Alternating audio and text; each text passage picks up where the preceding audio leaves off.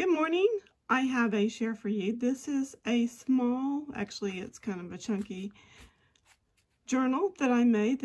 I haven't decided if I'm going to gift it or keep it for myself, but it was made using the Aline Hall's wrapped journal die, and I thought I'd share it. This is some of my very, very favorite on the planet scrapbook paper, and I just used some ribbon to make a faux closure, but this lace actually covers up with seam, so when you open it up, there's your journal.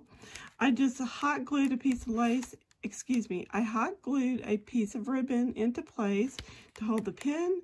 This was a pin that I got from Michael's when they were clearancing out their Valentine's stuff.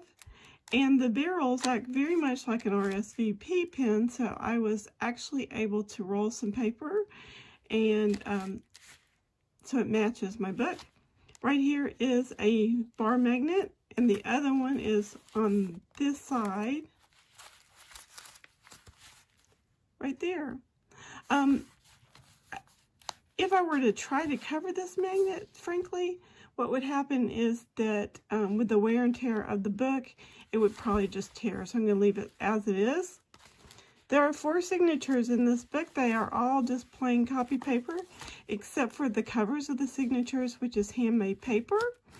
And this handmade paper actually has flower seeds in it, so you could literally plant it in your garden. But this is just some blooms that are from a redbud tree. And so it's just a really, really simple journal. I guess my favorite part is being able to add the pen.